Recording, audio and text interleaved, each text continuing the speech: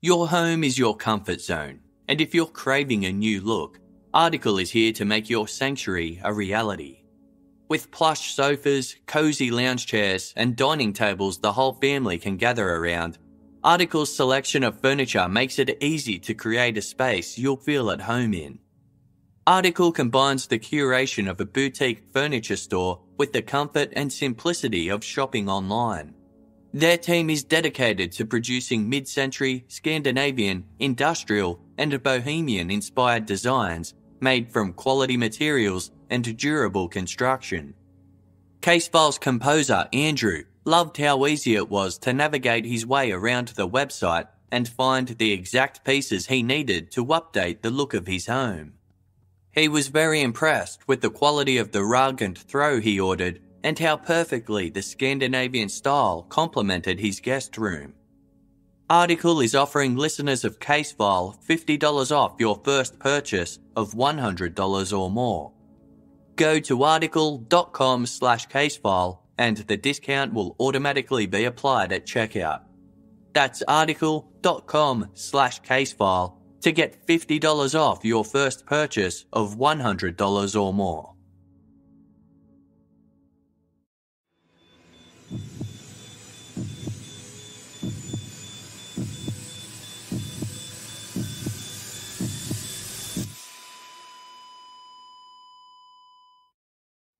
Our episodes deal with serious and often distressing incidents. If you feel at any time you need support, please contact your local crisis centre. For suggested phone numbers for confidential support, please see the show notes for this episode on your app or on our website.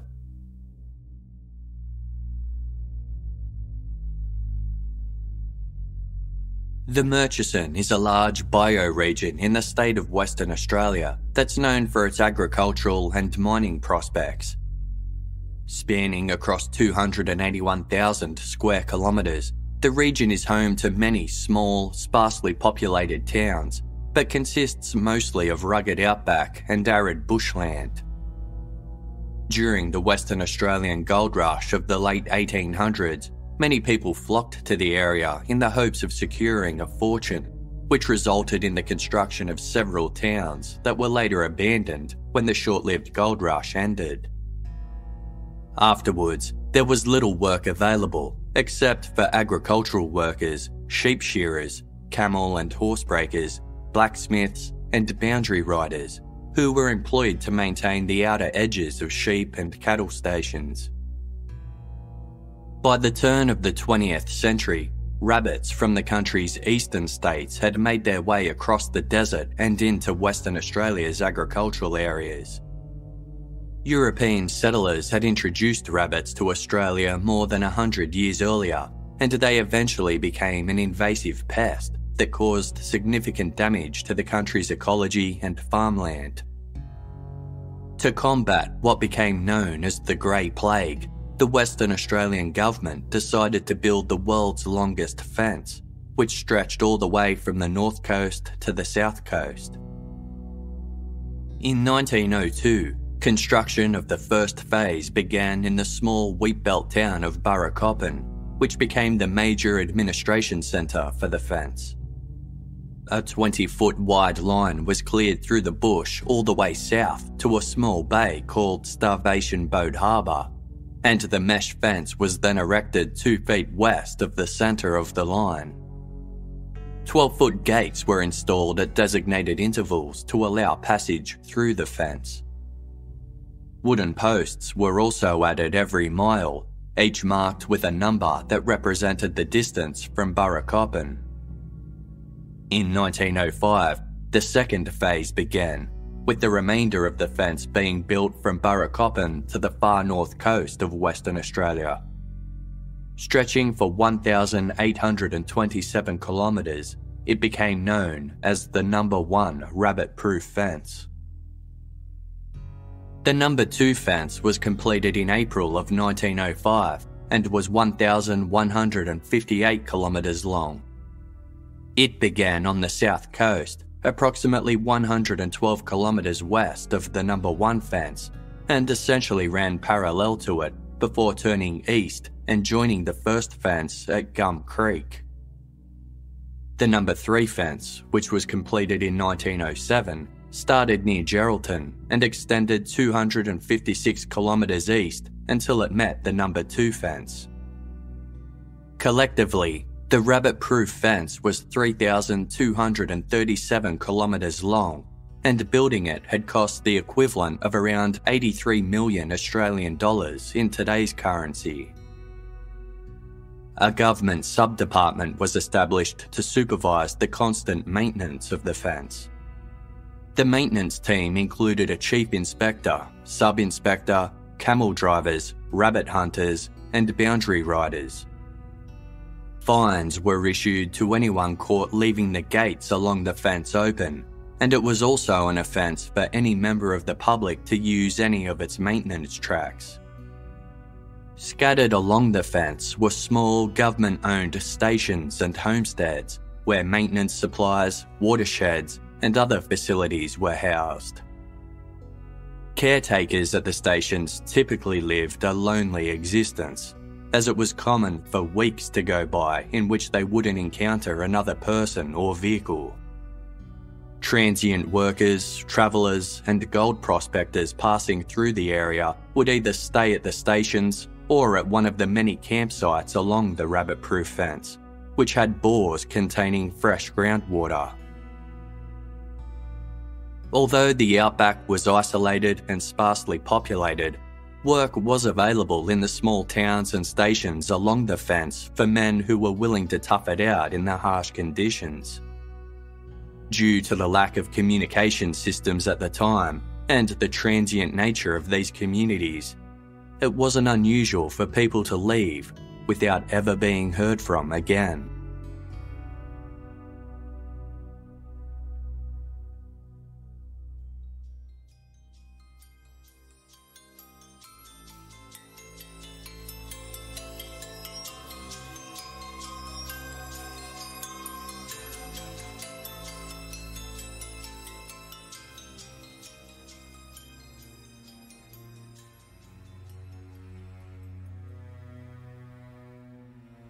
Leslie George Brown was born in 1903 in the New Zealand city of Gisborne. He received a good education and grew up to be a well-spoken and presented young man.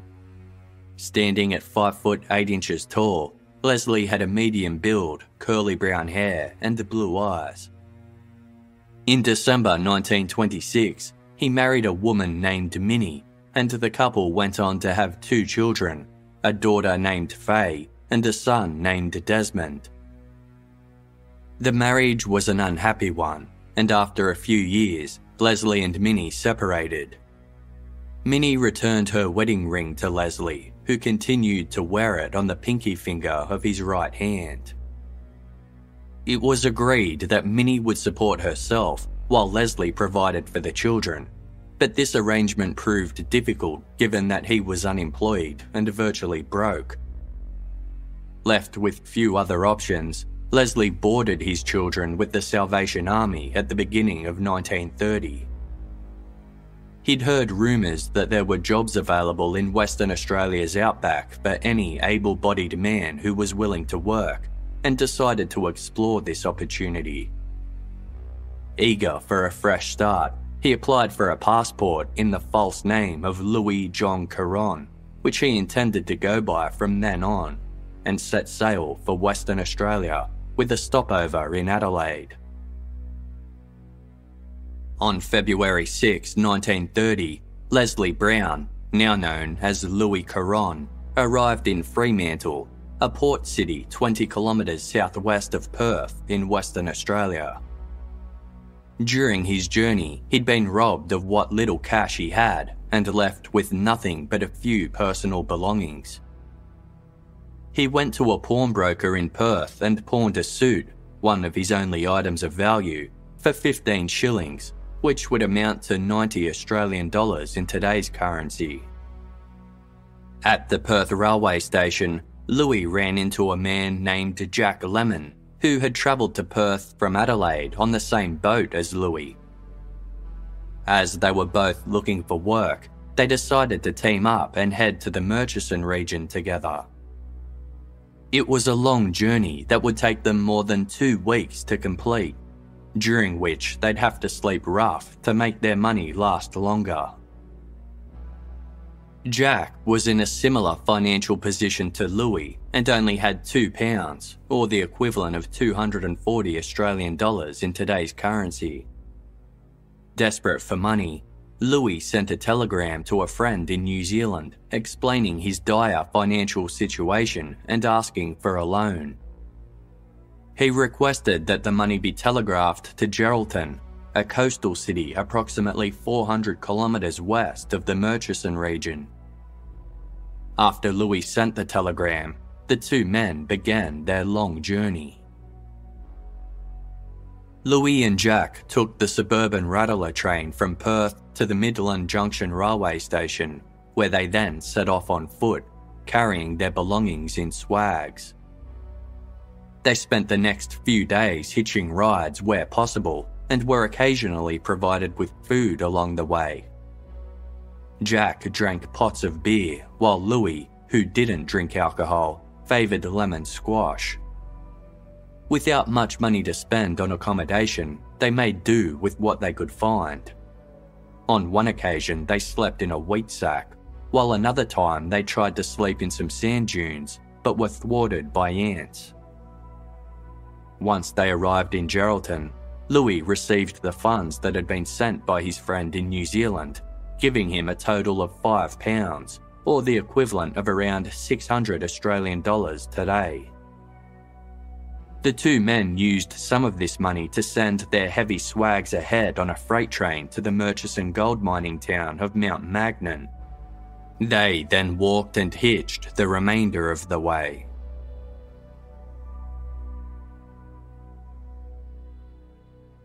Mount Magnon was located near the 206-mile gate of the No. 1 rabbit-proof fence. When Louis and Jack arrived in town, they gathered their belongings and began visiting the local stations looking for work. Within a few days, Jack secured a short-term job working as a station hand at Narration Station, while Louis found work at Widgie Station. The 2 had forged a strong friendship during their time on the road, and while in their new jobs, they began writing to one another fortnightly.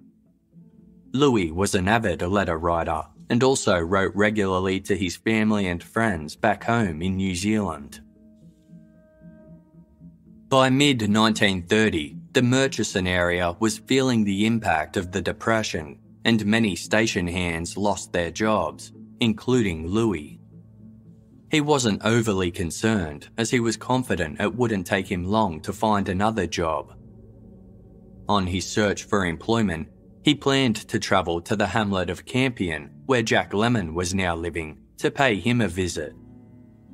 Jack was staying at The Fountain, a stockman's hut and outcamp located alongside the rabbit-proof fence between Camel Station and Nandi Station. It was a remote area characterised by desert sands, mulga scrub and acacia trees, and it mostly had winding bush tracks instead of paved roads. The closest towns were Paynesville, a one-stop former gold mining town 120 kilometres to the north, and You-and-Me, another former mining town 65 kilometres northeast via bush tracks. Jack Lemon was thrilled when he heard that Louis was heading his way. He mentioned the news to Snowy Rolls, a 27-year-old self-employed dogger and fox trapper who had been coming and going from the Fountain campsite. Snowy asked Jack whether Louis might be interested in working with him as his off-sider. This idea pleased Jack, as he liked Snowy and was happy that Louis would be able to stay in the area. Snowy had been working throughout the Murchison since 1928 and had earned a reputation as a skilled bushman and respected jack-of-all-trades. He had a charming disposition and was known for his keen sense of humour, composed temperament, and willingness to oblige. Louis arrived at the Fountain campsite on May 17, 1930, and he, Jack and Snowy stayed up chatting well into the evening. Louis was in good spirits, and at one point he mentioned that he had recently made several purchases, including a pair of high-quality hair clippers. He'd also sent 2 of his watches to Perth for repairs and had paid to buy his suit back from the pawnbroker, though he still needed to collect it. He also flashed his final Widgie Station paycheck for £25, which was the equivalent of around 3,000 Australian dollars in today's currency. The money amounted to approximately 5 weeks' pay, and Louis aimed to live off it for the next 2 months. This seemed possible as he didn't drink or have a car to maintain. He agreed to work as Snowy's offsider until something more permanent arose, and the two decided to see what job opportunities were available in the remote town of Wiluna. The following day, the men loaded up Snowy's 1926 Dodge utility truck and took turns posing for photos in front of the vehicle. Louis told Jack he'd return in around 5 weeks. Then he and Snowy headed off towards Wiluna. 5 weeks passed, but Jack didn't see or hear from Louis again. This was unusual, as the two wrote to one another regularly. In June, Jack heard through the grapevine that Snowy was back in the You and Me area, so he sent a reply-paid telegram to Snowy, care of the You and Me post office, inquiring as to Louis's whereabouts. With a population of around 45, You and Me offered nothing more than a general store, a post office, a bank, a pub, a cafeteria, and a small hospital, meaning it was nearly impossible for anyone to pass by unnoticed. Jack explained that the telegram was urgent, but he never received a response. On August 9, Jack wrote a letter directly to Snowy. Snowy replied, explaining that he had responded to the original telegram and was unsure why Jack didn't receive it. He said that he and Louis had first travelled to Mount Magnan, but Louis had then continued on his own into Geraldton. Louis had promised Snowy he would send some photographs, but Snowy never heard from him again. Snowy urged Jack to come for a visit, writing, "I will explain to you better. I'm no good at writing letters, as you can see by this. I'll be going away for a few weeks. I'll write when I come back." The letter did nothing to ease Jack's concerns. It made sense to him that Louis would have travelled to Geraldton, but he couldn't understand why he would stop writing if everything was okay. Jack wrote to Geraldton inquiring about his friend, but with no result. He also wrote to the pawnbrokers in Perth to see if Louis had collected his suit yet, but he had not. By this point, Jack was growing increasingly worried about his friend's safety.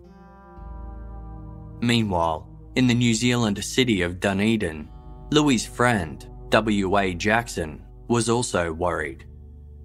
He hadn't heard from Louis since May, which was suspicious given how prolific he was at letter writing.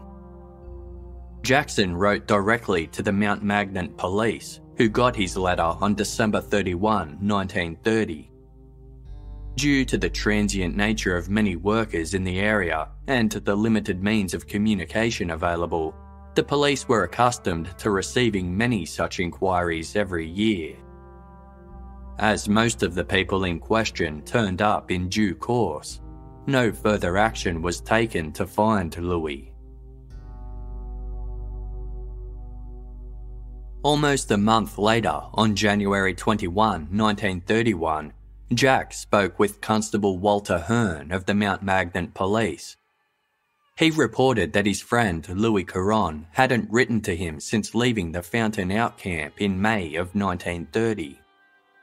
Constable Hearn recalled the letter he'd received a few weeks earlier from W.A. Jackson of Dunedin, who was also inquiring about Louis. The constable was due to take annual leave, but decided to postpone his departure so that he could get to the bottom of the matter. On February 17, 1931, Constable Hearn was joined by Constable Christopher MacArthur, who was a veteran bushman, and the two set out to make inquiries. They travelled 320 kilometres north of Mount Magnet to Wiluna, the location where Louis and Snowy had initially told Jack they were heading to look for work. No one in Wiluna recalled ever seeing the two men, so Constables Hearn and MacArthur headed south down the rabbit-proof fence to Camel Station, where they set up their investigation headquarters. The police soon learned that on May 20, 1930, 2 days after leaving the Fountain Out camp, Snowy Rolls had driven through Paynesville and stopped at the town pub, which was owned by Ted and Laura Moses. He asked Laura if she could cash a cheque for £25, but Laura didn't have enough money to do so. She advised Snowy to speak to her husband, Ted, who indicated they would have enough cash later that day. At around 6 o'clock in the evening, Snowy returned to the pub and told Ted he also needed petrol and supplies. He agreed it could wait until morning and decided to spend the night in one of the pub's rooms. The following morning, Snowy loaded his Dodge with petrol, groceries, a pair of boots, a gold panning dish, and a few other small items. To pay for his haul, he handed over a cheque for £25 that was made out in the name of Louis Caron.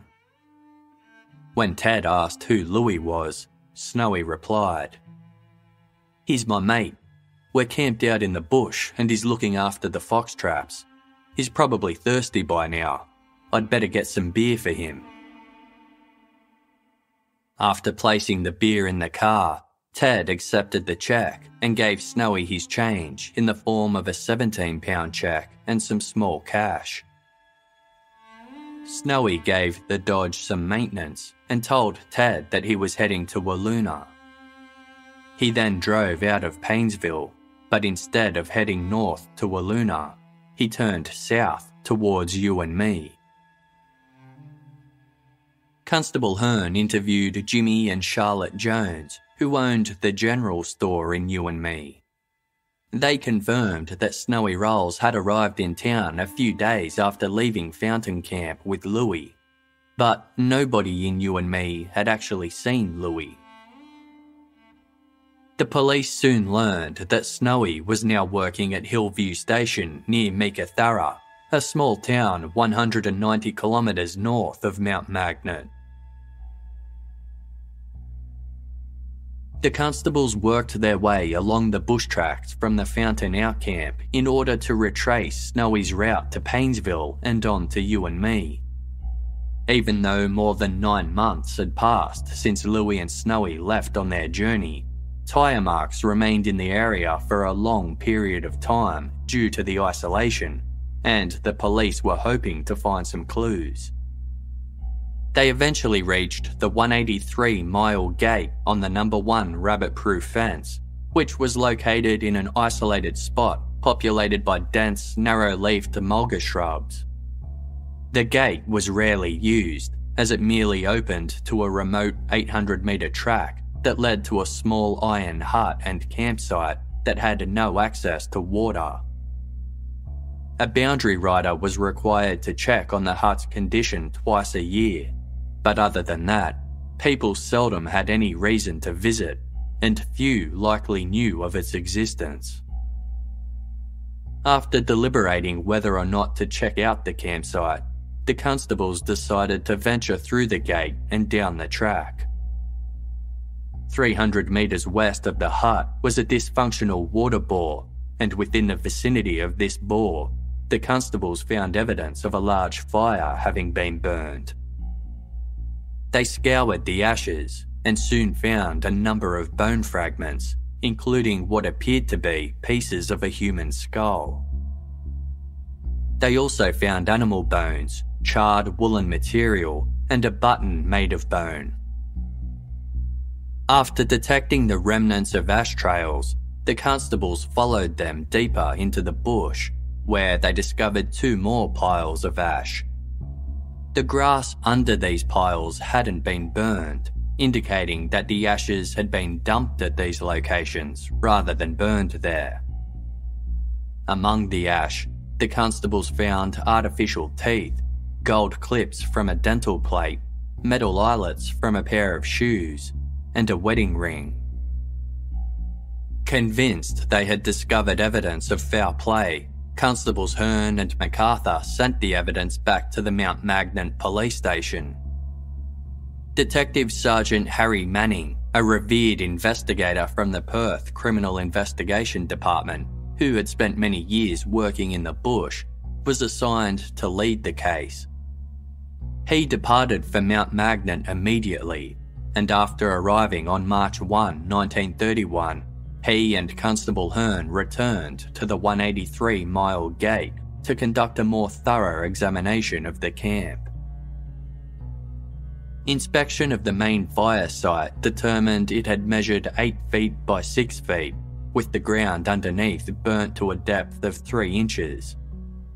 A nearby coffee tin had been severely scorched on one side, indicating the fire had been very intense. The officers sifted through the ashes using a fine mesh sieve and discovered more bone fragments, a molar tooth, and several unusual wire stitches.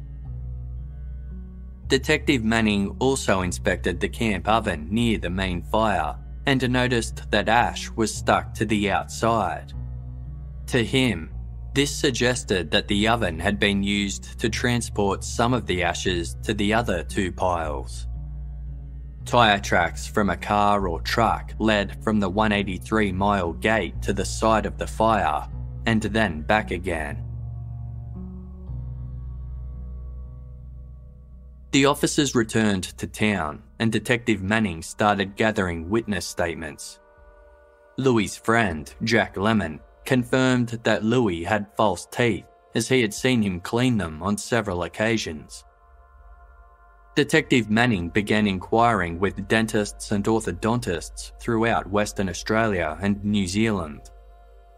He soon discovered that a dentist named Arthur William Sims had constructed dentures for Louis that consisted of a complete lower set of artificial teeth and a partial upper set that could be fixed to Louis's existing teeth using 2 gold clips, similar to those found in the ashes.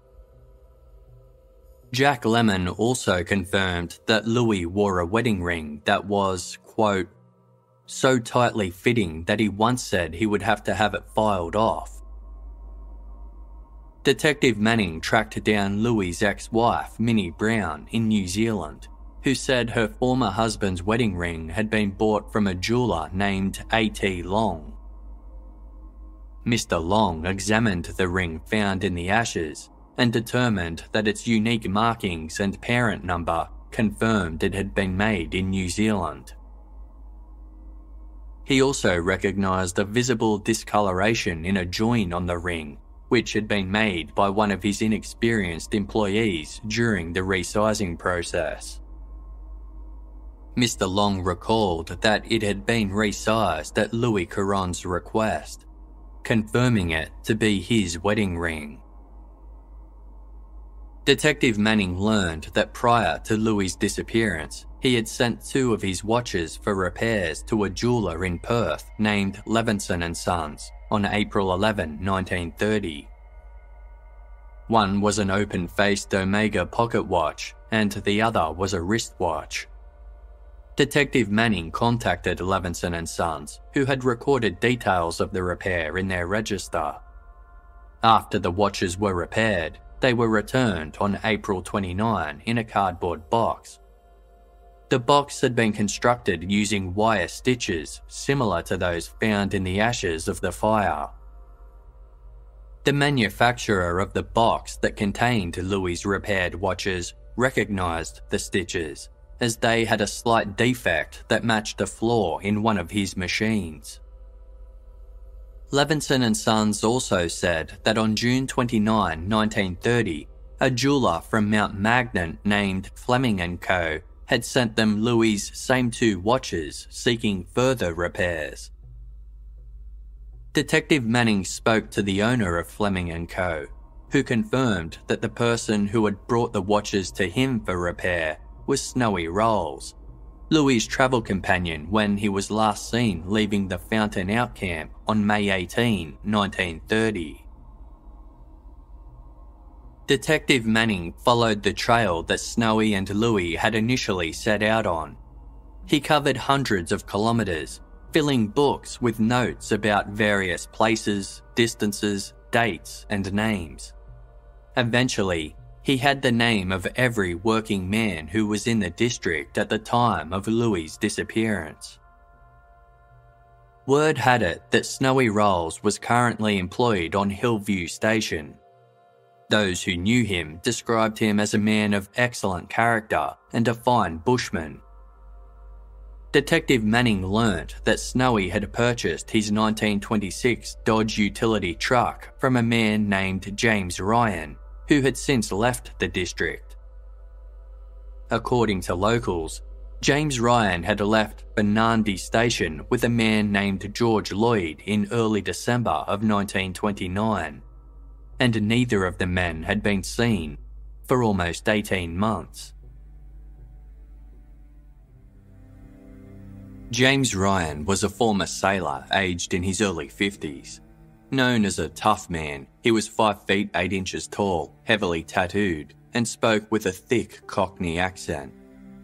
He'd arrived in the Murchison area around 1920. Rumours spread that he had deserted the Royal Navy to work in Kalgoorlie's gold mines. For years, James had mostly been based at the former gold rush sites of Paynes Find and Mount Magnon, where he was known for being a conscientious worker and an excellent singer.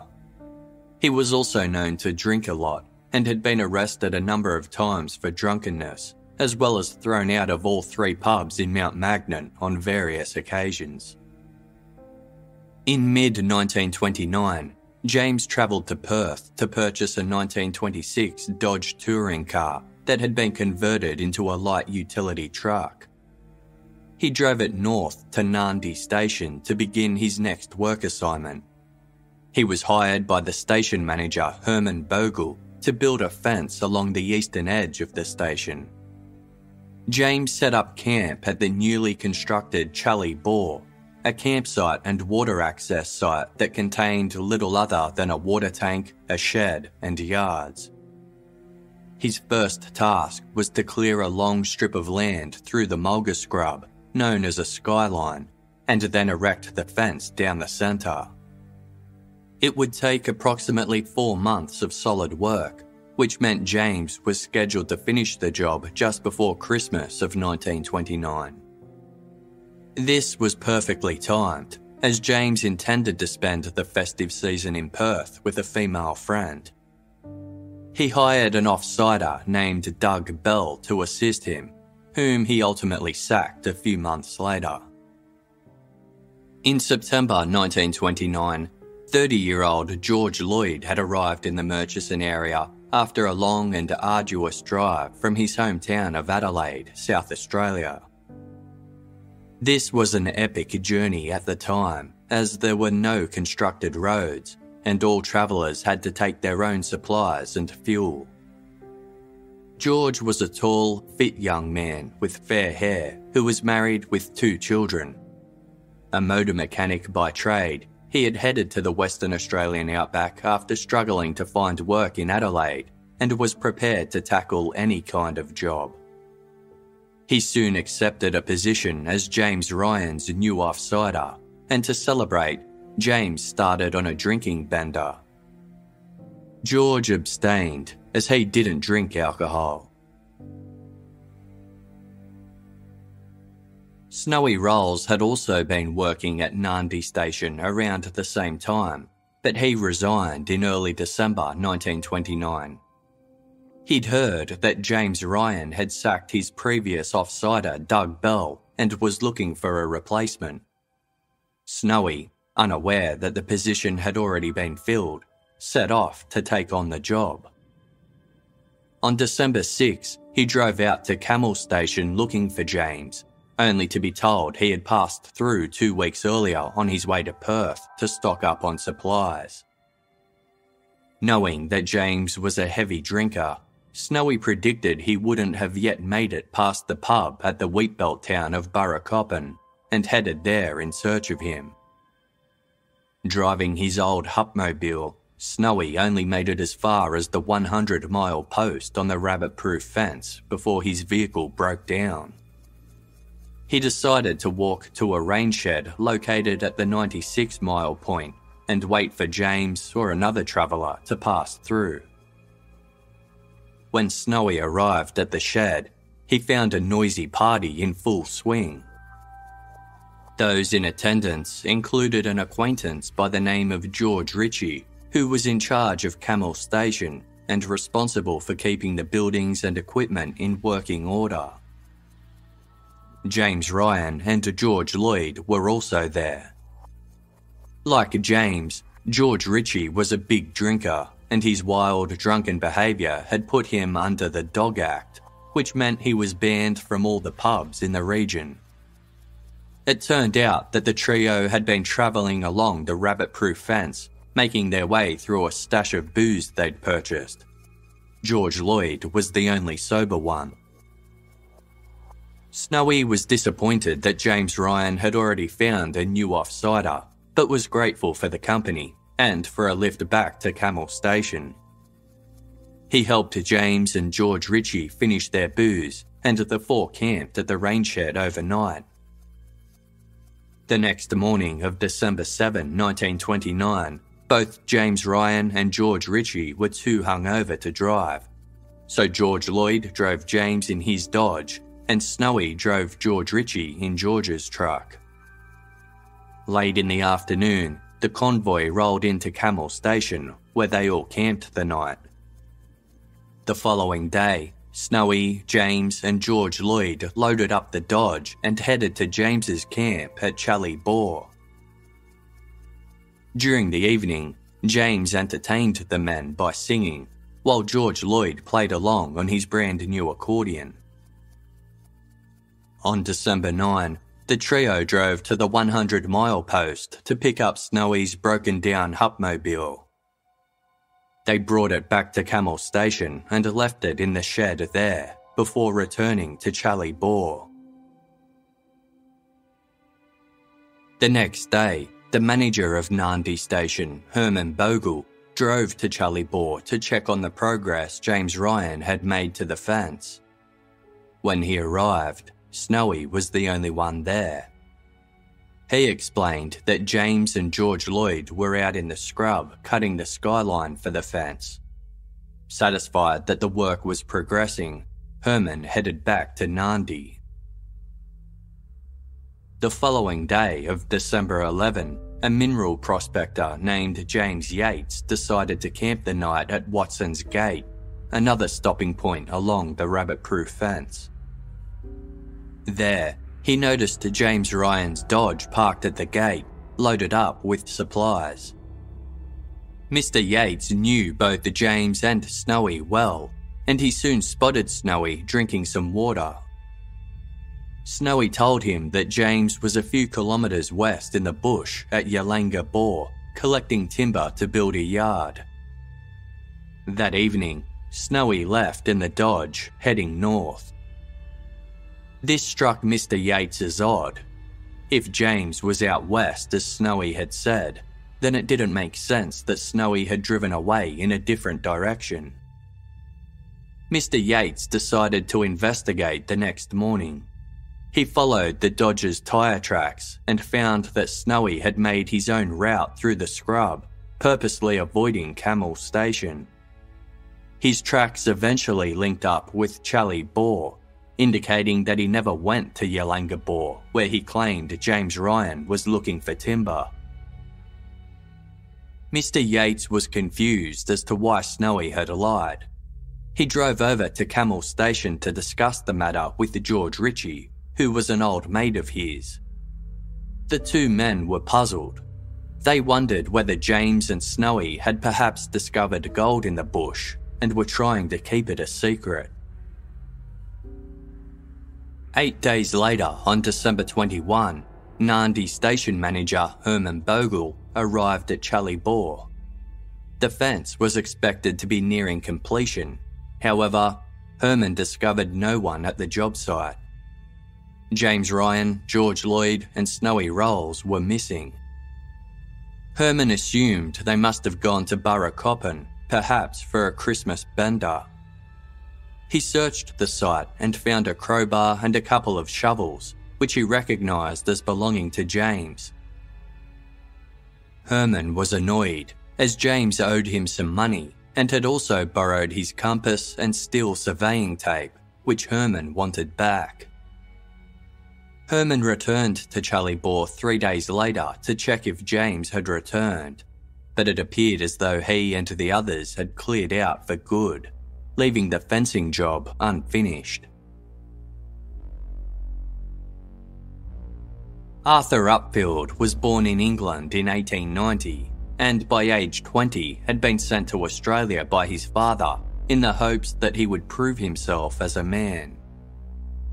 He spent several years working in the outback, accepting whatever jobs came his way, including boundary rider, shearer's cook, fur trapper, bullock driver, and opal gouger. Arthur was a keen writer who spent his spare time penning manuscripts. His first novel, a thriller titled The House of Cain, was published in London in 1928, and his publisher quickly commissioned him to write 3 more novels. After completing his second book, Arthur travelled to Mount Magnon, where he secured a job as fence runner and camel breaker at Camel Station. As the southern boundary rider, he was responsible for the portion of the No. 1 rabbit-proof fence that stretched 163 miles south from Camel Station down to Burracoppin. It was during this time that he met Snowy Rolls, who was working as a casual station hand, fox hunter and horsebreaker in the area. By late 1929, Arthur had heard Snowy was constructing a stretch of fence line in the northwest with James Ryan and George Lloyd. On December 23, Arthur arrived in the town of You and Me, where he spotted Snowy Rolls on the steps of the You and Me Hotel. Snowy informed Arthur that James Ryan had quit the fencing job because he owed station manager Herman Bogle too much money. Snowy, George and James had left the area and travelled to Mount Magnon, where the latter decided to stay. James let Snowy borrow his Dodge to drive to You and Me for Christmas. Snowy had since picked up temporary work at the local hotel, where he also stayed. After crossing paths with Arthur Upfield, Snowy ran into Arthur's mate and boundary rider counterpart, Lance Madison. He told Lance that James had sold him the Dodge for £75, or the equivalent of about 9,000 Australian dollars in today's currency. Neither Lance nor Arthur found Snowy's comments suspicious and didn't mention his conflicting stories to one another. They both knew he was in the market for a new vehicle given his Hupmobile had died and that he had family in Perth who had sent him money in the past. Additionally, they knew how much James Ryan loved to drink and thought he'd be willing to sell the shirt off his back in order to afford more booze. It also made sense to Arthur and Lance that George Lloyd could have stayed in Mount Magnon to keep an eye on his friend. Days later, on December 26, a prospector named Ted May bumped into Snowy driving the Dodge in You and Me. Ted recognised the vehicle as he had worked for James Ryan earlier that year. Surprised to see Snowy driving it, he asked after James, to which Snowy replied, "Last I heard he was in Mount Magnon. He was talking about going up to Walloona, so I expect that's where he is now. I bought the truck off him for £80. Snowy continued working at the You and Me Hotel until February 10, 1930, after which he returned to the rabbit-proof fence where he worked as a freelance fox hunter and dog trapper. He mostly stayed in the You and Me Dromedary Hills area, but occasionally ventured further afield. One day he bumped into James Ryan's former offsider, Doug Bell, who asked whether James was in town. Snowy said the last time he had seen James was in Nandi, and he believed he was heading to Burracoppin from there. He told Doug that James had owed him £30, which he didn't have, so Snowy had struck up a deal to clear the debt, paying James £40 in exchange for the Dodge. In April 1930, Snowy made his way to the Fountain Camp, which was where he met Louis Caron.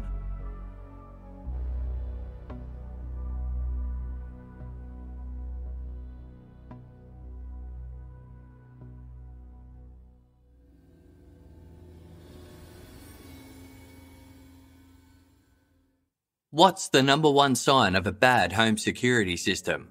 One that's so complicated you never use it. This is exactly the type of security system SimpliSafe has spent a decade fighting against. They believe that simple is safer, and it's exactly why SimpliSafe is the home security for right now, when feeling safe at home is so important.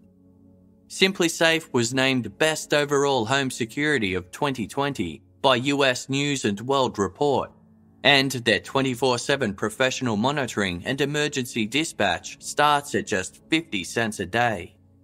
It couldn't be easier to install SimpliSafe in your home. All you need to do is order online with the click of a button, open the box, place the sensors, plug it in, and your home is protected around the clock. No technician or salesperson has to come and disrupt your household, and you don't need to pay any outrageous monthly fees or sign a 2-year contract. Head to simplisafe.com/casefile and get free shipping and a 60-day money-back guarantee. That's simplisafe.com/casefile to make sure they know that our show sent you. Follow a story of murder, mystery, and the hunt for a cold-blooded serial killer in the thrilling new chapter of TNT's Emmy Award-winning series, The Alienist, Angel of Darkness. It all begins Sunday, July 19 at 9, 8 Central on TNT with a gripping 2-hour premiere event. At the turn of the 20th century, in a world cloaked in corruption, crime and chaos, a grisly murder shakes New York City to its core. Follow the dark and sinister trail of death and deceit as an intrepid team of crime solvers reunite to catch an elusive killer. Led by Manhattan's first female detective, her mentor, an alienist with expertise in understanding the minds of murderers, and a relentless reporter, they'll stop at nothing to catch the culprit. It's a ruthless and deadly game of cat and mouse that cannot be missed. Daniel Bruhl, Luke Evans, and Dakota Fanning star in The Alienist, Angel of Darkness. Watch the all-new season premiering Sunday, July 19 at 9, 8 Central on TNT. Go to thealienist.com for more. Whether you're working from home or working on your fitness, you want to hear what you're listening to, not what your neighbours or family are listening to.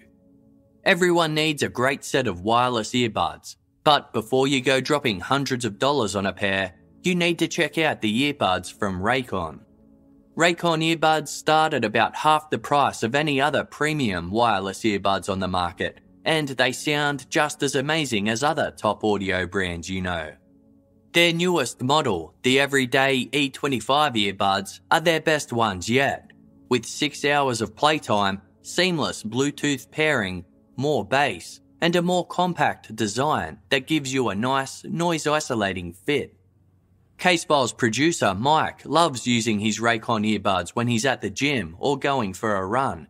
He finds them so comfortable that he doesn't even realise he's wearing them. Now's the time to get the latest and greatest from Raycon. Get 15% off your order at buyraycon.com/casefile. That's buyraycon.com/casefile for 15% off Raycon wireless earbuds. buyraycon.com/casefile. casefile. A crime is like a puzzle. Each connection helps reveal the big picture, and it's a thrill to put it all together. If you aren't playing Best Fiends yet, you're missing out. It's the fun and exciting puzzle adventure you can experience anytime, anywhere. You don't even need an internet connection to play. No Wi-Fi, no worries. Casefile researcher Jess has started playing Best Fiends and loves playing a few levels when she has a spare minute. It's a fun and easy way for her to take some time out from her busy schedule, and her kids love to play it too.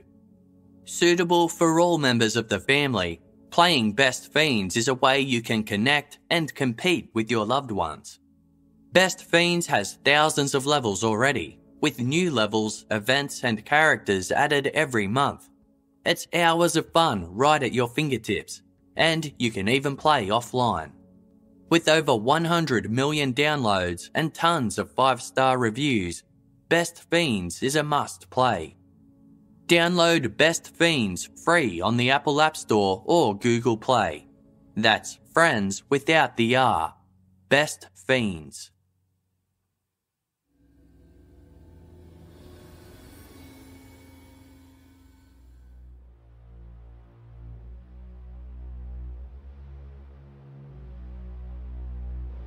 Detective Manning was now certain that Louis Caron had met with foul play after leaving the fountain camp with Snowy Rolls, and he continued his investigation into the New Zealander's disappearance and suspected death.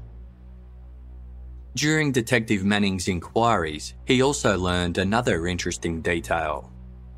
According to Arthur Upfield and a few of his associates, Arthur had been working on his 4th manuscript in the months leading up to James Ryan and George Lloyd's disappearance.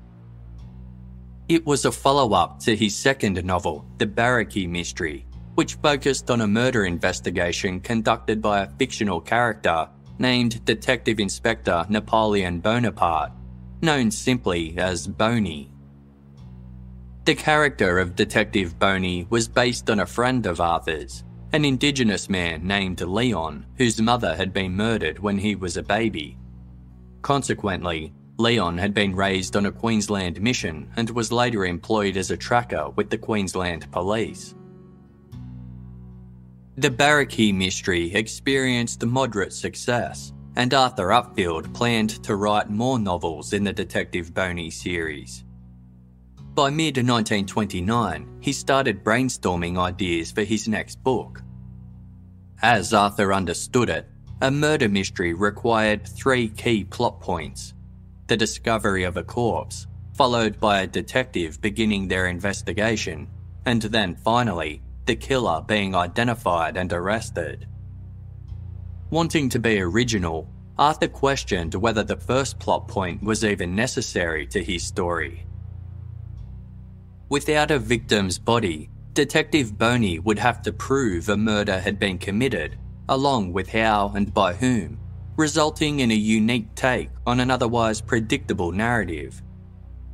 While the idea was very attractive to Arthur, he quickly realised the practical difficulties.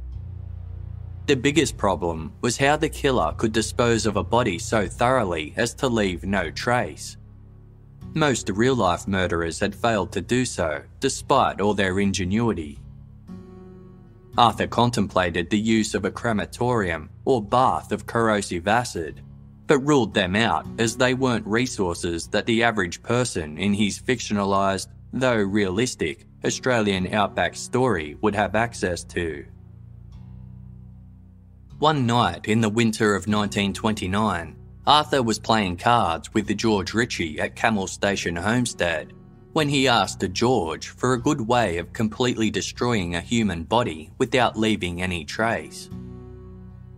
George suggested the killer lure the victim into the bush, shoot him, and then burn the body, clothes and all. After a few days, the killer could return to the bush with a sieve and sift through the ashes to find any metal parts and remaining bone fragments. The metal objects could be thrown down a well, while the bones could be crushed to dust using a dolly pot, a manual device used to crush rock specimens when panning for gold and other minerals. The killer could then shoot and burn a couple of kangaroos on top of the same ash pile as a disguise. Arthur marvelled at the simplicity of his friend's method, but viewed it as too perfect. If there was no evidence of a corpse, Arthur questioned how Detective Boney could prove to a judge or jury that a murder had even been committed. The police and courts would require some identifiable remains before they could charge a suspect with murder. Arthur decided that the killer would have to make a mistake, as there needed to be evidence, no matter how small. He offered to pay George Ritchie £1, or the equivalent of around 120 Australian dollars in today's currency, if he could identify an error in the killer's disposal plan. George Ritchie was determined to find a solution and reap the reward. A few weeks later, he ran into Snowy Rolls, who was on his motorbike near Camel Station. George was carrying a rifle, and without providing any context, he asked, "Hey Snow, if I was to shoot you stone dead, drag your body over to that dead scrub, burn it thoroughly, then come back tomorrow with a sieve and go through the ashes for the bones and the metal objects on your clothes, dump the metal objects down a well, and dolly your bones to dust, how could my crime be discovered?" Snowy looked afraid and rode away on his motorbike without responding. He arrived at Camel Station, where he found Arthur Upfield and told him about the odd exchange. He feared George Ritchie had gone mad and wanted to shoot him. Amused, Arthur explained his new Detective Boney project and the offer he had made to George to come up with a flaw in his otherwise perfect murder scenario. Arthur openly discussed his conundrum to others, and it became a talking point during a small party held at Camel Station in October 1929. Everyone in attendance, including Snowy, tried to come up with a solution. Despite their best efforts, they were unable to find fault in George Ritchie's idea. Arthur started to give up.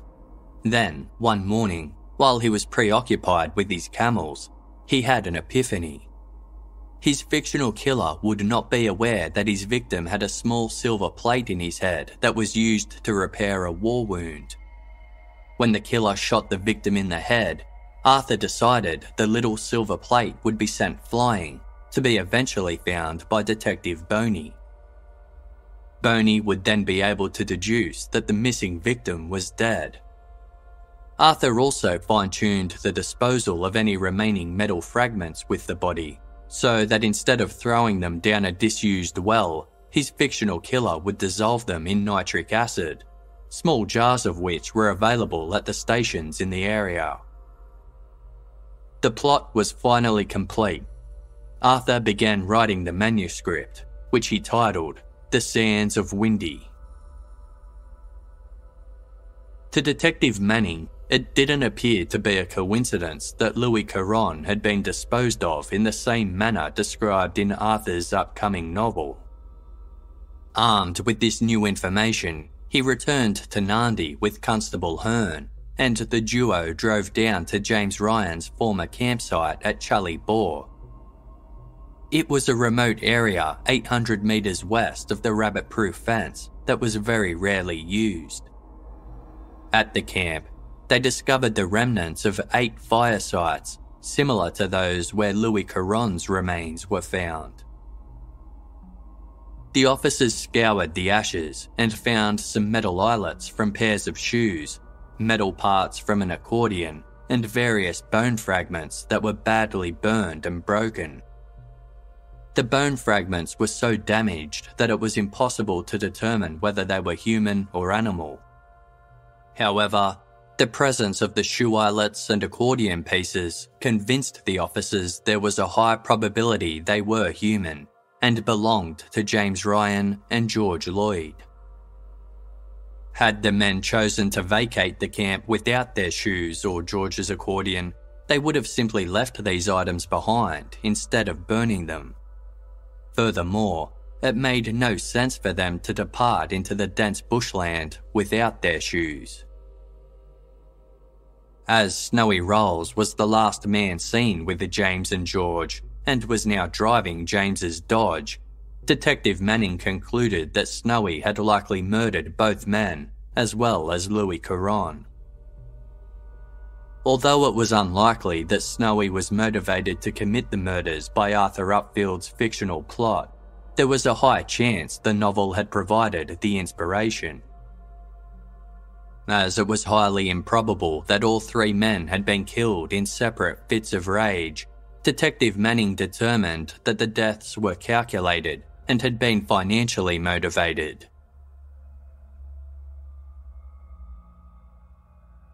In early March 1931, Detective Manning and Constable Hearn travelled with Constable Thomas Penn from the Meekatharra Police to Hillview Station looking for Snowy Rolls. After learning he was stationed at an outcamp several miles from the Hillview homestead, the officers dressed undercover in worn bushman's clothing and made their way to the camp.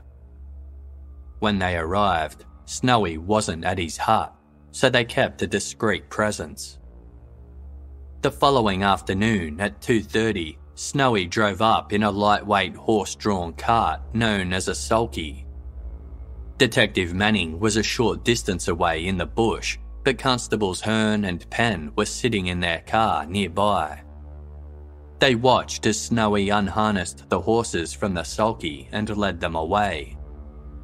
The constables approached the cart and found a .22-bore rifle in the back.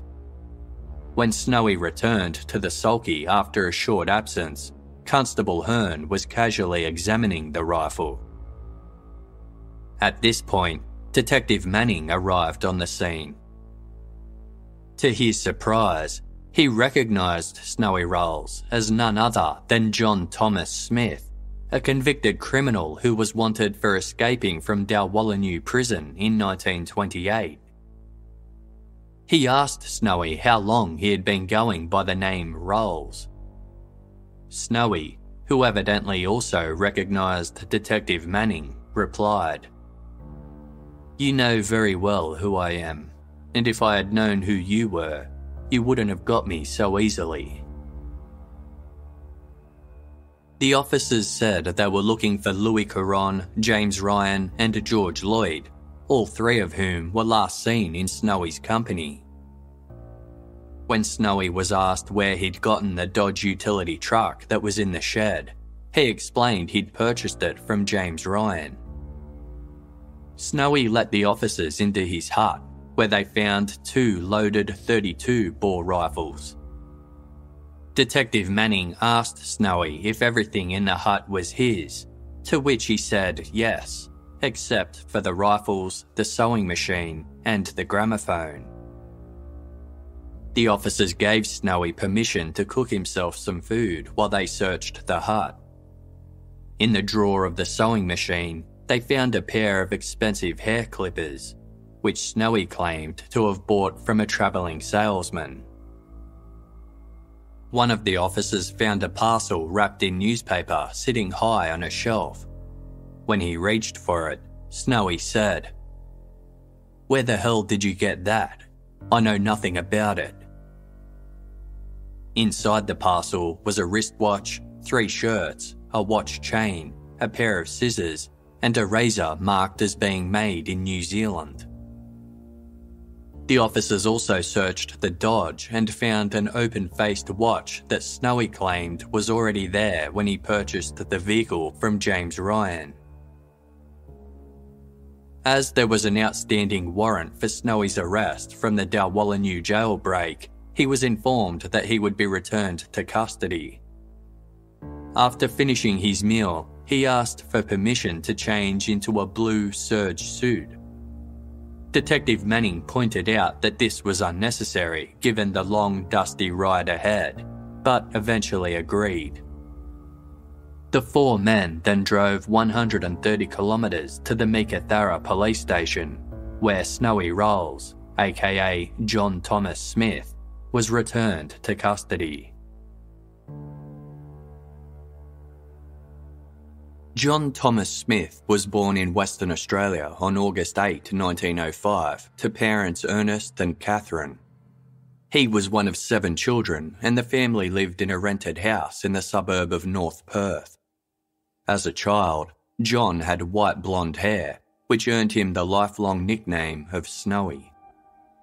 Although intelligent, he was a lazy student and prone to petty theft. By the age of 11, he was already known to the police and had appeared in children's court 3 times. Snowy left school at age 14 and worked sporadically as an unskilled labourer. He was almost always broke and continued to get in trouble with the law. By the time he was 20 years old, Snowy had accumulated a string of fines, predominantly for theft and unlawful possession. He acquired a motorcycle, and whenever it needed a new seat, he simply stole one from someone else's bike and installed it on his own. In April 1926, Snowy robbed 2 employees from the WA boot manufacturing company as they returned from the National Bank, carrying a briefcase full of cash for the weekly paychecks.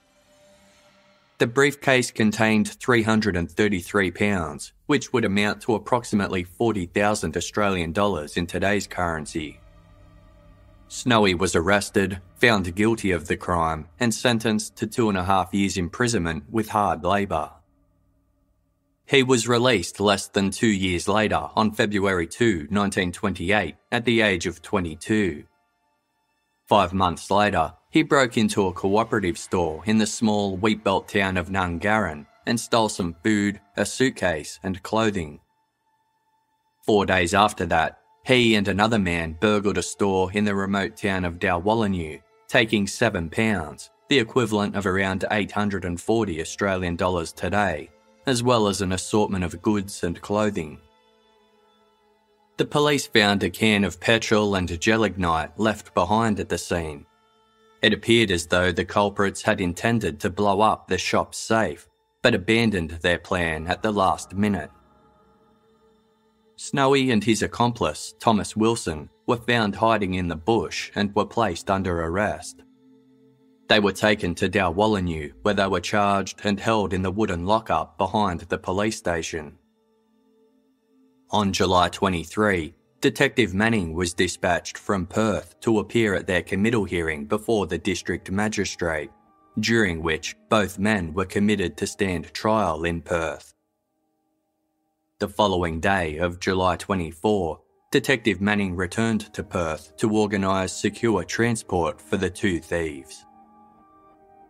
That evening, an officer entered Snowy and Wilson's cell to deliver their dinner, but the men knocked the tray into the officer's face and bolted out of the open cell door. They fled into the darkness as police, brandishing rifles, pursued them. Wilson was hit and injured by one of the officer's bullets, so he surrendered, while Snowy escaped into the night. The next day, the only trace that police could find of him was a report of a stolen horse. The search eventually wound down, but the warrant for Snowy's arrest remained active. Snowy soon found himself a motorcycle and made his way to the Murchison district, where he adopted the name Stanley Rolls, while continuing to go by his nickname of Snowy. With Snowy now held in the Meekatharra lockup on account of his outstanding arrest warrant, Detective Manning questioned him about the trip he took with Louis Caron. Snowy claimed that after leaving the Fountain campsite, the 2 men spent the night camping at Windamurra. The following day, Snowy went to Paynesville to cash Louis' cheque and pick up supplies, before spending the night at the Paynesville Hotel.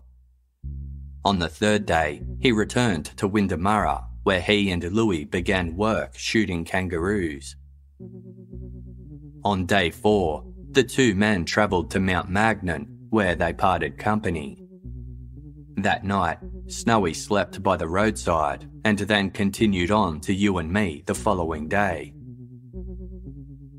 Detective Manning then questioned him about his time spent with James Ryan and George Lloyd. Snowy claimed that after leaving Nandi Station in early December, the trio travelled to Challybor Camp, where they stayed for several nights. On their third day there, James and George made a day trip to Nandi, and when they returned, all three men started to cut the skyline for the fence. On day 4, James was having trouble with the tyres on his Dodge, so Snowy rode his motorcycle to Nandi to retrieve the puncture repair kit. The next day, he fixed the puncture, and a man named Herman Bogle paid a visit to Challybor. James was working on the fence about 2 kilometres down the track at the time and didn't see Herman, which he was relieved about, as he owed Herman quite a bit of money. Snowy, James and George stayed at Challybor for a few more days before deciding to leave on the 8th day. When they reached the 202-mile gate, the Dodge broke down, so they camped out on the track for the night. The following day, some men in 2 separate vehicles drove by, saying they were heading north. James and George decided to hitch a ride with the men, and James sold his Dodge to Snowy. According to Snowy, that was the last he ever saw of either of the men. After Snowy signed his statement, he remarked, "A man must have a kink to do this sort of thing. I am sorry I did not take my old lady's advice.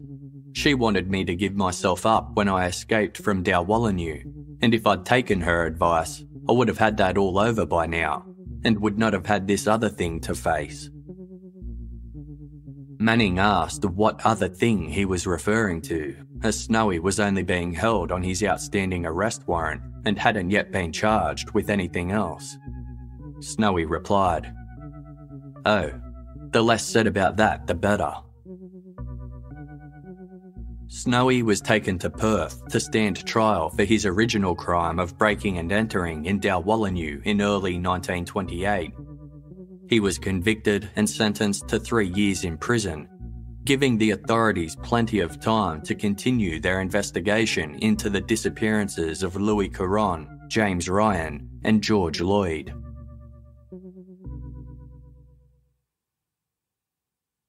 Two eminent pathologists studied the bone fragments that were discovered in the remains of the fire at the 183-mile gate. They confirmed that the non-artificial teeth were human, with one proving to be a molar tooth. Some of the smaller bones were suspected to be human finger or toe bones, although the pathologists couldn't conclusively rule out the possibility that they were from animal paws. The few skull fragments were fitted together, and it was determined they had most likely come from a Caucasian male. These skull fragments, along with the teeth, were the only decisive evidence that the fires had indeed contained human remains. On January 7, 1932, Snowy Rolls, aka John Thomas Smith, was formally charged with the murder of Louis Caron, and a mandatory coroner's inquest was ordered. On January 9, the media reported that earlier the previous year, Snowy had made 2 suicide attempts while in the Meekatharra lockup. Constable Penn told the Western Argus newspaper that he'd found Snowy attempting to hang himself in his cell, at which point Snowy also admitted that he'd tried taking strychnine, a highly toxic poison typically used as a pesticide. According to Constable Penn, Snowy said he would prefer execution to spending life in prison, but would rather hang himself before the authorities were given the chance to kill him. After the media reported this, Snowy's lawyer denied any suicide attempts had taken place. A few weeks later, the coroner's inquest commenced with the aim of determining for certain whether Louis Caron was deceased, and if so, who or what was the likely cause of his death.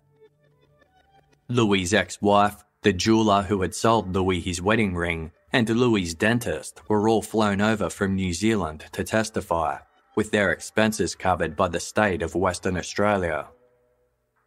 Several other witnesses also gave evidence, including Detective Manning, Arthur Upfield, Louis' friend Jack Lemon, Nandi station manager Herman Bogle, and publican Ted Moses. The inquest concluded on February 13, 1932, with Magistrate Edward Butler finding that Louis Caron was indeed dead, and while there was no evidence of the cause of death, Snowy Rolls was responsible.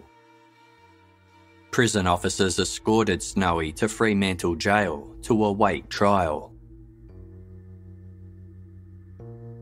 On March 10, 1932, Snowy's trial commenced before a jury of 12 men, with Justice Percy Draper presiding. At the time, it was the most sensational murder trial in Western Australia's history, and public interest in the case was enormous. Many people were strongly against Snowy, though a majority of Murchison locals who knew him personally wanted to believe that he was innocent. Not only did they find him to be enthusiastic, warm and hard-working, but they also knew how easily men could disappear in the bush. Sometimes years would pass before a missing person's remains were found, while other times, nothing was recovered at all. Additionally, residents of Murchison were aware that many of the region's transient workers could have various reasons to voluntarily disappear, and believed that the 3 missing men might have gone off the radar of their own accord.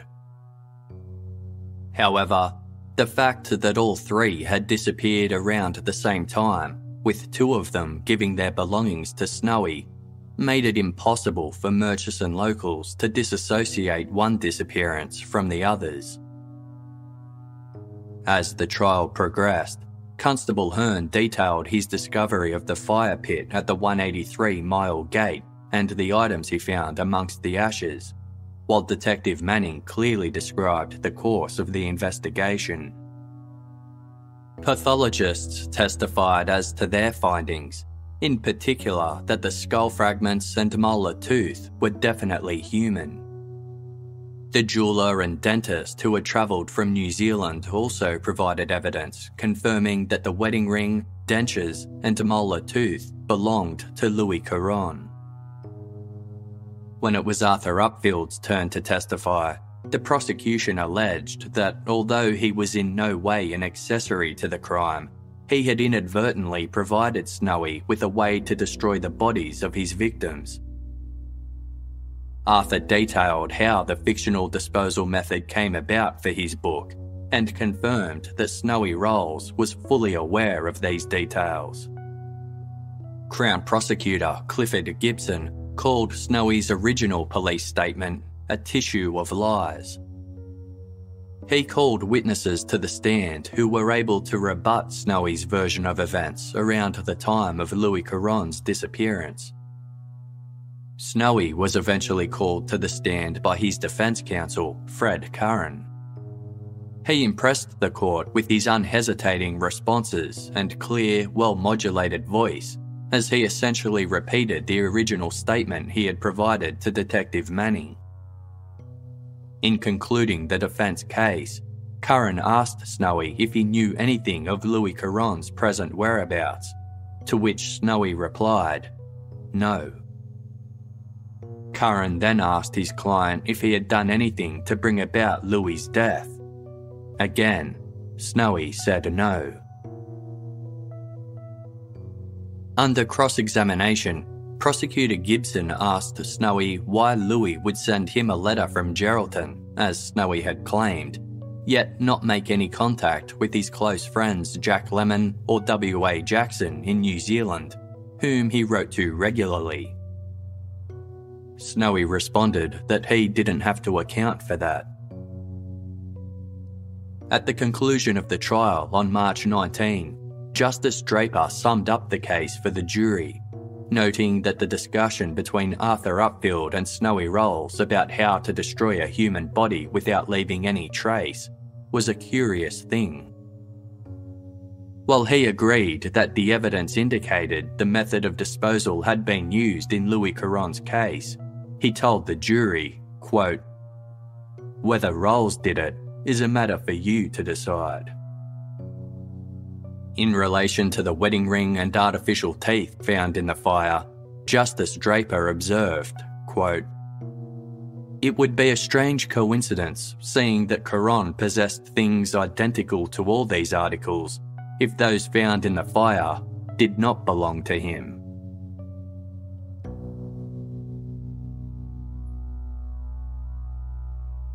That afternoon, the jury retired to consider their verdict. Their first task was to decide whether the remains found at the 183-mile camp were in fact those of Louis Caron. According to one juror who spoke to the Daily News after the trial, while the jury was compelled by the presence of the false teeth, shoe eyelets and metal stitches, it was the wedding ring that convinced them that the charred remains belonged to Louis.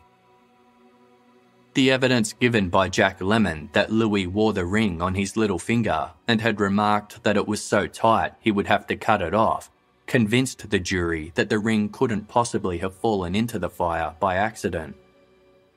They therefore concluded that Louis's finger was either cut off or his whole body was thrown into the flames.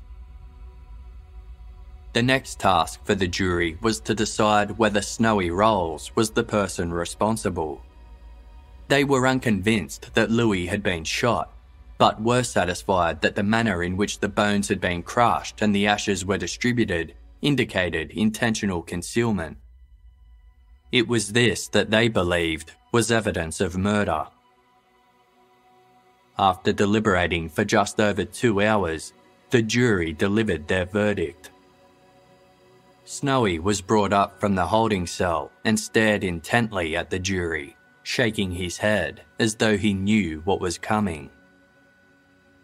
The verdict was then read aloud, with the jury finding Snowy Rolls, aka John Thomas Smith, guilty of the murder of Louis Caron.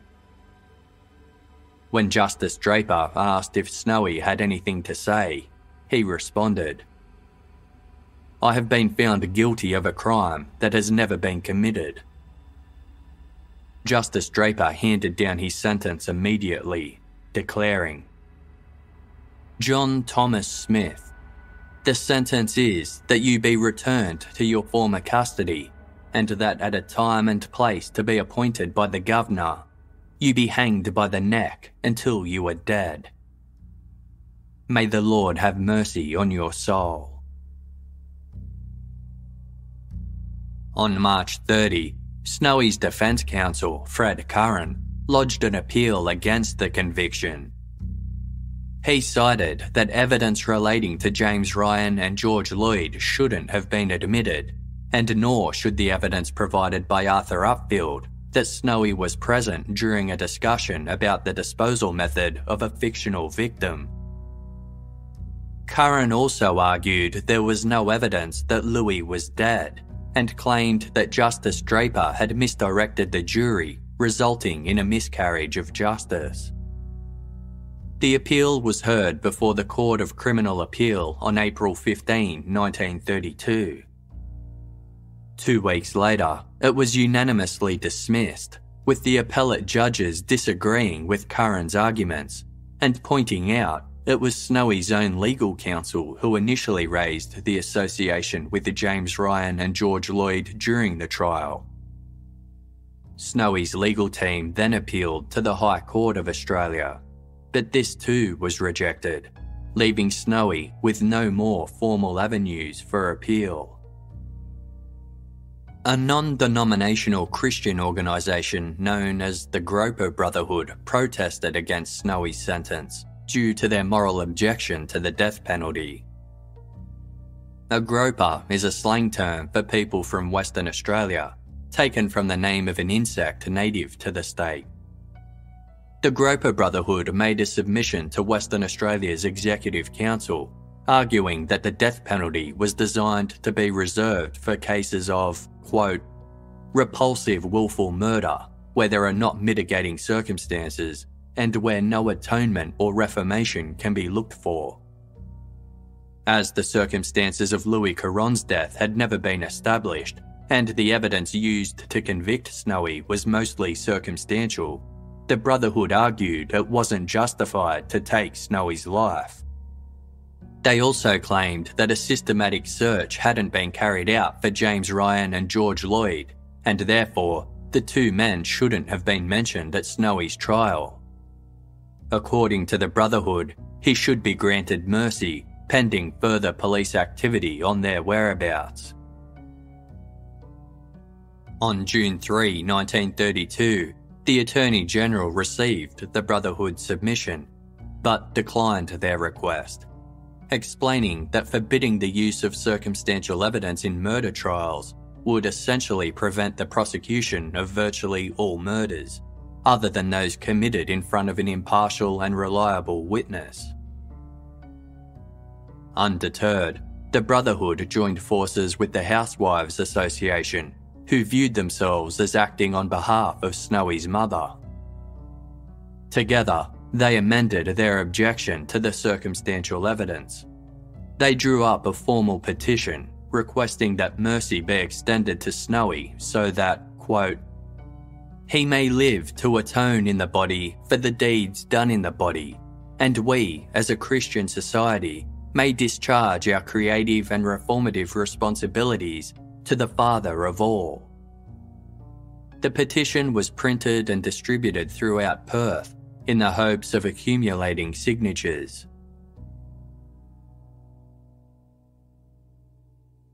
On June 4, 1932, Snowy's lawyer Fred Curran held a press conference in which he announced that Snowy had confessed to what really happened to Louis Caron. Snowy had prepared a statement that read, "Caron and I were together. It is true that we camped at the old Windamurra homestead. The police said we didn't camp there, but we did. We were getting short of stores, and Caron asked me to slip into Painesville and cash his cheque. He didn't sign it. We hadn't any pens and ink. Caron said to me, 'You can sign it,' and I did. When I got back, I found Caron dead. He had apparently eaten by mistake one of our poisoned butter pats, which we had for poisoning foxes. The body was in terrible condition. The crows had been at it. I was in a rotten position. I had just come back from cashing Caron's cheque. I had a record and was an escaped prisoner. My first impulse was to go and tell the police, but I knew they would take me and put me in prison. So I decided to do away with the body and say nothing about it."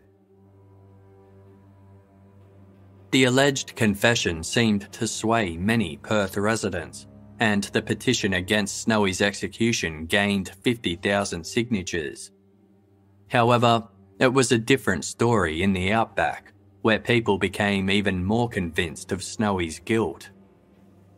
To them, this version of events seemed utterly impossible, especially considering the Windamurra homestead where Snowy claimed Louis had died was 80 kilometres from the camp where his remains were then burned.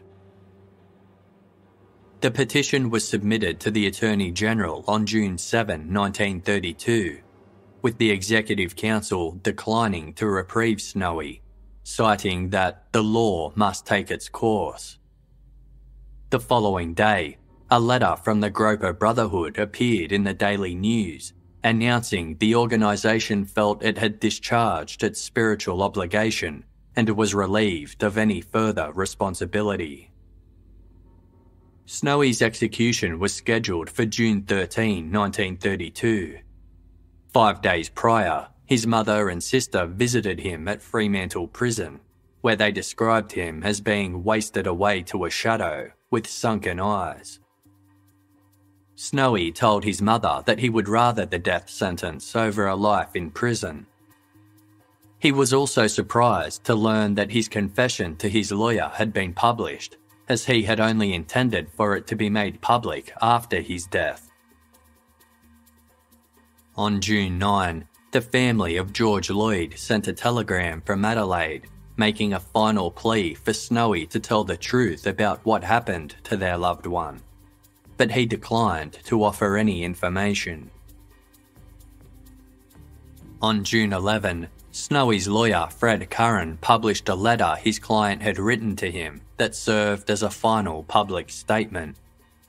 The letter read, "If I could help clear up about James Ryan and George Lloyd, I would, because they can't take my life twice, and it would put other people's minds at rest and save a lot of worry. I had Ryan's truck. I paid £50 for it. There was no receipt. Things are different up in the north to what they are in town. You take a man's word for it. What I told you the other day was the truth about Louis Caron. I have never taken a man's life. It is not me who has committed murder, but the law. Death can be no worse than what I have gone through for the last few months. I should have told the truth in the first place, but I had to make a fool of myself, and I have to pay for it. The law will be satisfied. I can die with a clear mind." At 8 a.m. on June 13, Snowy Rolls was hanged at Fremantle Prison. Some news outlets reported that Rolls made no final statement, yet others asserted that his final words were, "I did not kill Louis Caron."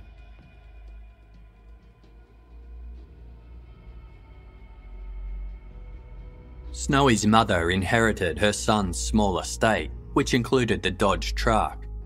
She attempted to sell it to a motor wrecker, but the police refused to release the vehicle into her possession, arguing that it technically still belonged to the estate of James Ryan. Given that James never married or had children, he had no known heirs, and the Dodge was eventually auctioned off by the government. The proceeds were placed in a trust in case any of James' heirs ever came forward to claim the money, but none ever did. As a result of the case and its links to Arthur Upfield's novel, interest in Arthur's books surged. During Snowy's trial, his first 3 books were serialised in Western Australian newspapers, further adding to their popularity. Consequently, Arthur moved to Perth's eastern suburbs and started writing full-time. In late 1932, he relocated to a small town in Victoria and began writing articles for the Herald newspaper, before once again travelling the countryside. In 1934, Arthur penned his recollection of the Snowy Roll saga for a book titled The Murchison Murders. Arthur Upfield was essentially Australia's first crime fiction writer. Over the course of his career, he wrote and published 36 novels, the majority of which were part of the Detective Boney series. In 1954, Arthur was the first non-American author to be awarded full membership into the Mystery Writers Guild of America, and in 1957, he was nominated for the Edgar Allan Poe Award for Best Mystery Novel Published in the United States. At the age of 73, Arthur Upfield died of a heart attack in his home in Bowral, New South Wales. His deep love of the Australian outback lasted throughout his lifetime, with Arthur commenting in his later years, quote, "In me was born a passionate love for the Australian bush, which will burn until the end. A love stronger than love of family, so strong that even now it threatens to claim me." Capital punishment was abolished in Western Australia in 1984, with Snowy Rolls being the 6th last person ever executed in the state. Although James Ryan and George Lloyd were eventually declared legally dead, no one was ever charged for their murders, and none of their remains were ever formally identified. However, many were convinced that they both suffered the same fate as Louis Caron. Detective Manning stated, "As a result of my inquiries, I don't think there is any doubt that both Ryan and Lloyd were murdered at Charlie Bore, and then their bodies cut up and burned on the different fires." Over the years, the rabbit-proof fence proved ineffective, with rabbits and other animals managing to make their way through gaps or via open gates, which travellers often failed to close. By the late 1940s, the grand ideal of one great vermin-thwarting, coast-to-coast fence had started to fade. This feeling of defeat, coupled with the fact that many Aussie men were called away from the outback to go to war, meant it became difficult to keep the fence in good repair. As the century progressed, the Western Australian government abandoned stretches of the number 1 rabbit-proof fence, from Gum Creek Junction to the north coast, and from the south coast to the 76-mile post north of Burracoppin. The remaining portion became important for repelling wild dogs and emus, and therefore continues to be maintained. In 1989, author Terry Walker visited the untended 183-mile camp north of Camel Station, where the remains of Louis Caron were found. In his book about the case, titled Murder on the Rabbit-Proof Fence, Terry wrote, "Much has changed at the haunted camp. New fences passed through the area, although the 183-mile gate still swings, rather reluctantly, on its rusty hinges. There is nothing there to suggest that it was the scene of a murder." Despite its dilapidated state, Camel Station was added to the Western Australia Heritage Register in March 2018 for its association with the killings. In an article for the West Australian newspaper, Heritage Minister David Templeman said the heritage listing, quote, "encapsulates the fascinating story of the Murchison murders and the hard and isolated life of boundary riders on the rabbit-proof fence."